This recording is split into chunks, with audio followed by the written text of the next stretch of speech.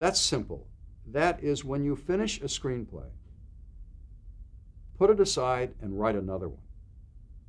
That my advice is that the craft and art of doing it gets you more and more and more effective. You can't write a script and then try to market it, try to sell it, and that's what you do. That's it.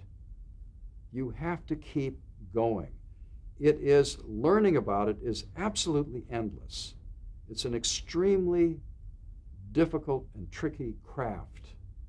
And your learning process never ends. So I would say work at it, keep doing it, and keep going to movies, deconstructing them in your mind, seeing what the structure is, and challenging the structure. And I think in a simple way, just keep working at it.